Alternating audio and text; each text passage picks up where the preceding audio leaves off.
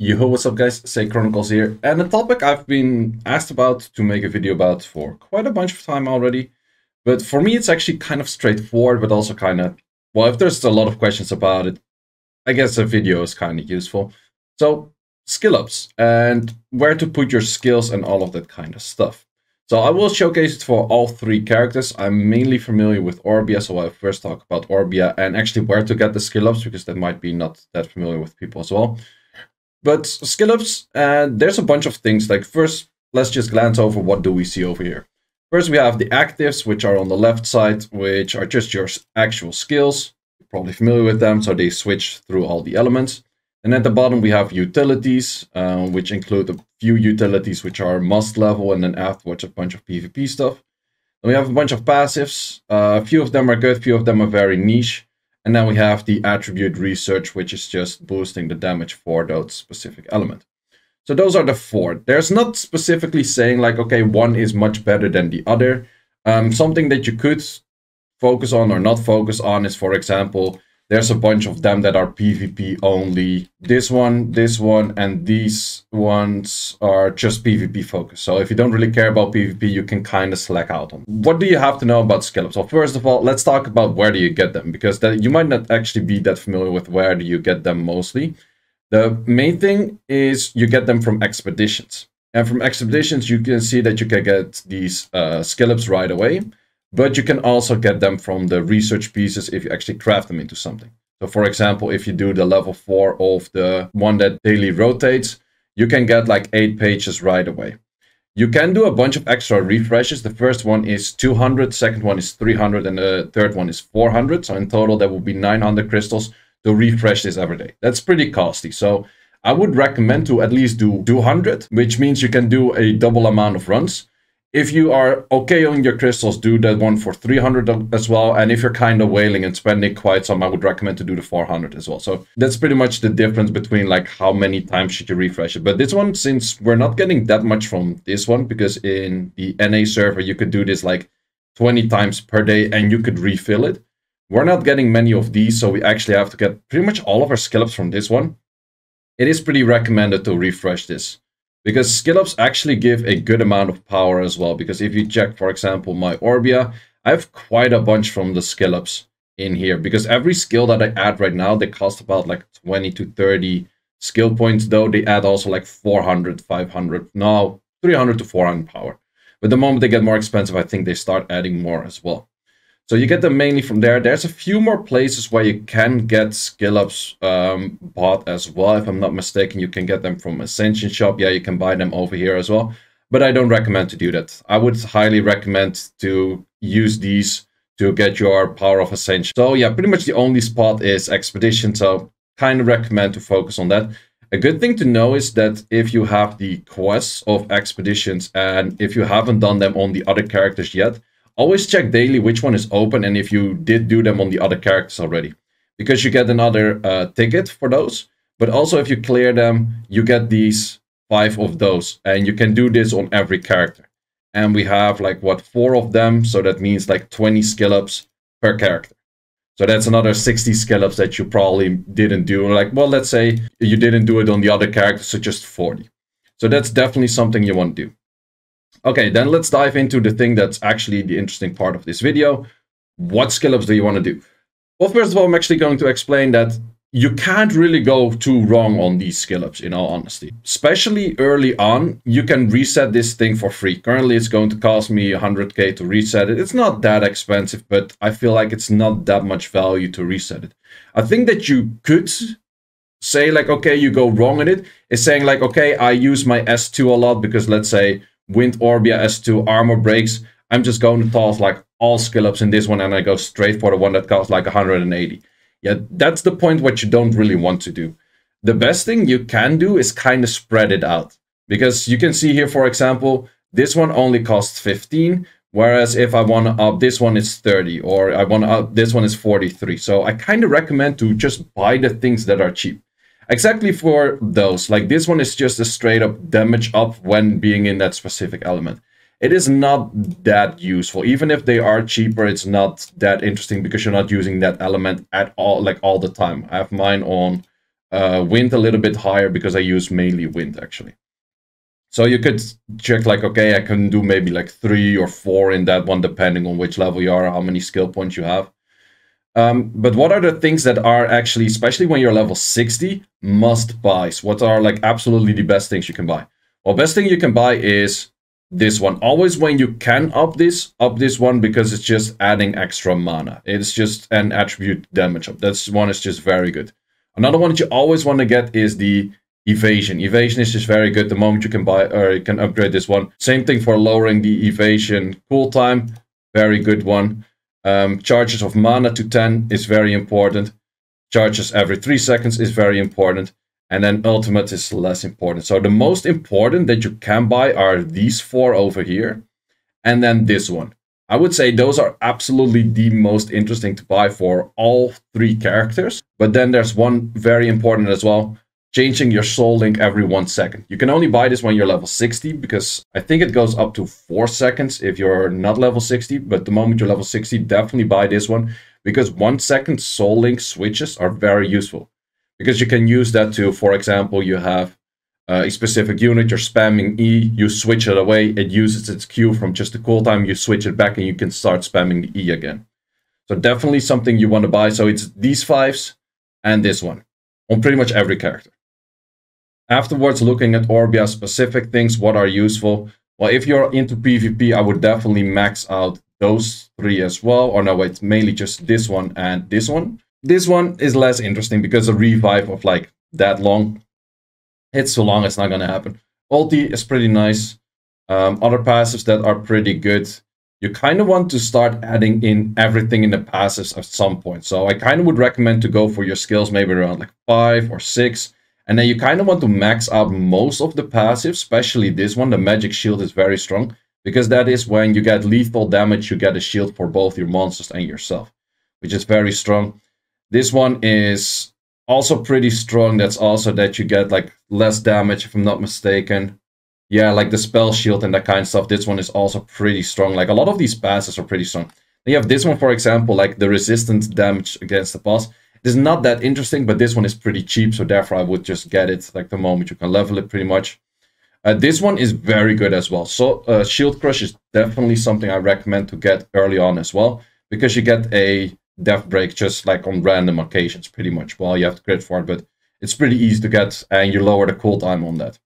This one I feel like is less interesting, because I notice my Orbias most of the time at like max HP until she just pretty much drops to 0, so this one could be useful here and there, but I feel like it's not worth my 15 right now, because I'm currently saving for probably the S3 or an S1 of the 30.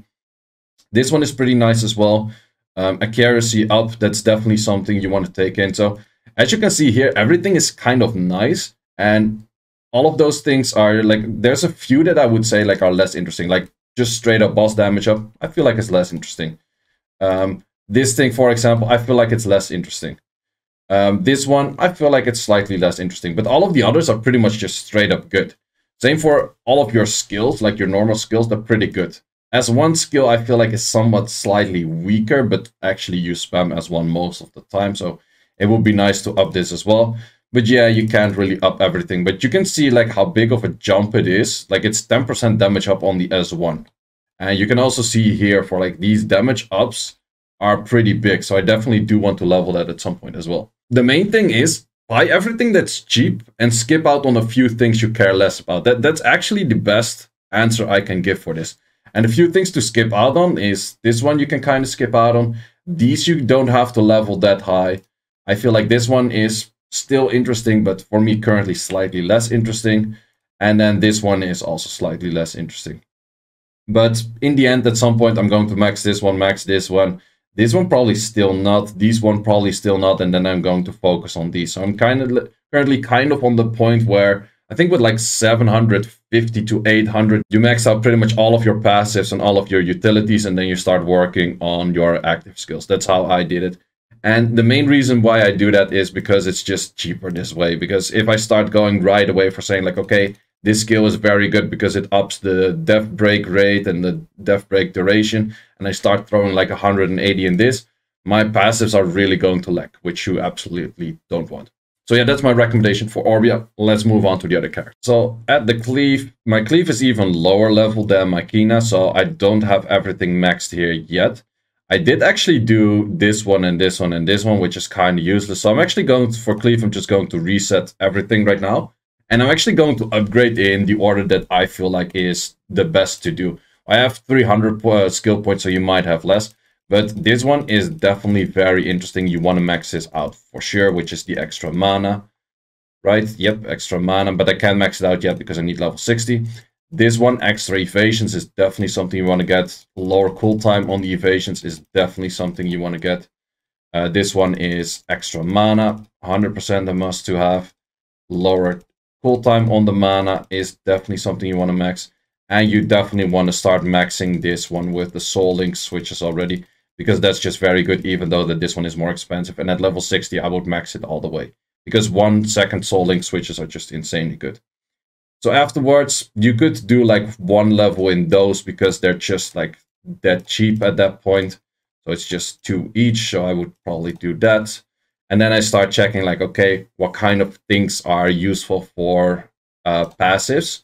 You could do 1 charge and ulti because it's just super cheap, like in the early levels.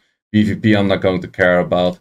But for this one, like you can see, early thing, it's everything is cheap. And I mostly say just buy everything that's cheap. So in this case, I would definitely buy at least 1 of everything. That's definitely a good way to go. And then actually start checking in like, okay, what are the useful things that I feel like are good? So in the case of skills, you could say like, oh, this skill, I use it a lot, I'm going to Hala max it and stuff. Wouldn't really recommend to do it. I kind of recommend to go for like, okay, everything costs 3. So therefore we just buy like 1 level on each. And then maybe we do, at the current level we're at, we can actually do like maybe level 2 or probably even level 3. So let's see for the passes, which are good. So if caster is below 70% HP, as a Cleaf, it's actually more likely to be below 70% HP than it was for the other 2 characters. But still, if you're doing a specific raid, you're most of the time full HP until you're actually dying. Most of the time in most content, you're like 100% HP anyways. But the moment you're dying, you kind of can use those. But monster death up when your HP is lower. I'm not really sure if that's that useful. But then again, like if your HP is above a certain threshold, getting extra rest, well, rest, not sure if that's that useful. Reflect, okay. Caster below, defense up, that sounds pretty decent. Casters below 30%, remove all harmful effects, that is very good. If the caster takes lethal damage, endure for 8 seconds, this one is very good, especially for PvP, but also PvE kind of stuff. The target is provoked damage up, okay, and then damage down. That one is very good as well, because that happens all the time. You kind of want to look at things like, how often does it happen? And this one, for example, it doesn't happen all the time. But then again, if you see, like, for example, this one, I would definitely say, like, this is something you want to max out at some point. It's quite costly, but I think that one is very good. Same for this one, is very good. So I would do this, I would do that. And in the end, like, you can't really go wrong. Like, if you just buy everything 1 level at a time and you just keep like everything level 1 and then everything level 2 and then everything level 3, you're totally good to go. Because at some point you could say like, okay, this one is maybe good, so I just want to add in like the 15 and the 25 in it. But for that 25, you could have as well upped like pretty much, what, 4 other things. So yeah, then it's kind of debating like, okay, do I want to go 25 in one or 4 other things on a 6? That's kind of what you're looking at. So I kind of recommend to just app everything like step by step, going like a step at a time, and maybe see like 1 or 2 is like seeing like, okay, I don't really get below 50% HP, or this doesn't really happen too often, and therefore I level that one later, or maybe I keep it 1 level lower or something like that. So in this case, I think I can go for a level 4 on all of these. I can do this one higher. Level 2 ult is fine for me. These ones are not that interesting. In this case, I think I will up that one. Oh yeah, that was just a 15, so that one's pretty good to go. I think this actually happens quite some of the time as well with provokes. And then the last one that I... Like, to be honest, at some point you're...